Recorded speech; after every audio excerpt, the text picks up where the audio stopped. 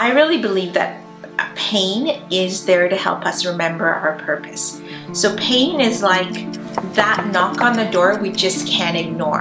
And in my case, it was illness. Like illness was physical illness as well as like emotionally feeling depressed and sad and tired and wondering like, what is there to life? About 10 years ago, I was working in corporate. I was working in human resources for this huge global multinational, and then I ended up getting sick. So sickness was the pain that first got my attention. That was the end of life as I had known it. I went from, being highly productive, as they call it, to just basically being in bed, struggling to get up. In fact, there would be many days when I would just take my kids to school and then come back and go right to bed.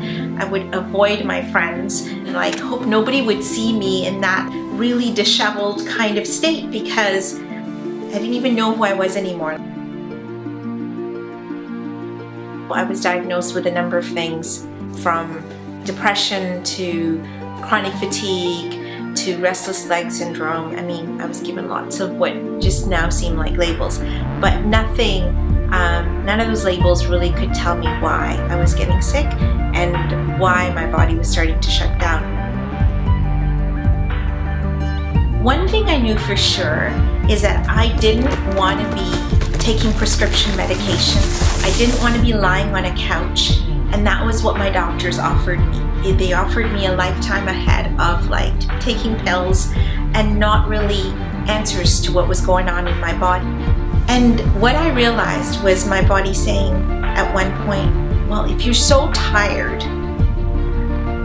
and you can't get out of bed, what are you tired of? And that pretty much opened the floodgates. And it wasn't pretty. It's, kind of unraveling happened, and I was like, I'm tired of everything.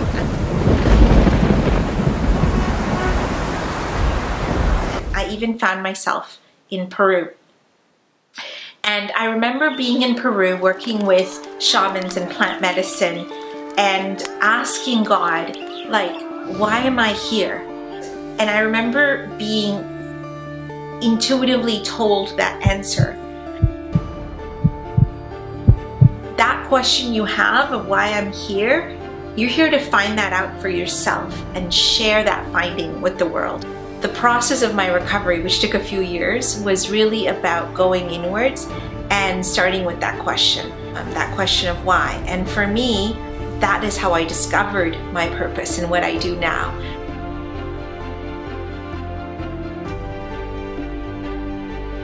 My definition of life purpose is that it is the grand vision for our life. I just don't mean the thing that we're here to do to earn a living. It encompasses everything, and in every way we show up in the world. It is the big picture, the full vision for our life. Ultimately, I believe we're here to free our souls, to free our spirits, and to have fun doing it. And to be love as we're doing it. This is what life has been about since then. It's been about sharing what I've been learning about purpose, about what we're here for with other people who cross my path.